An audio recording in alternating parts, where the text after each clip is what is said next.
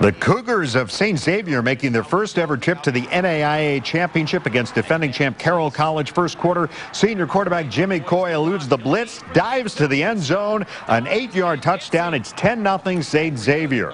But they were down 20-17 in the third when senior KJ Franklin scores from 3 yards out. The Cougars go up 24-20. 2 minutes to go. Last gasp for Carroll on 4th and goal. Throwing to the end zone, broken up.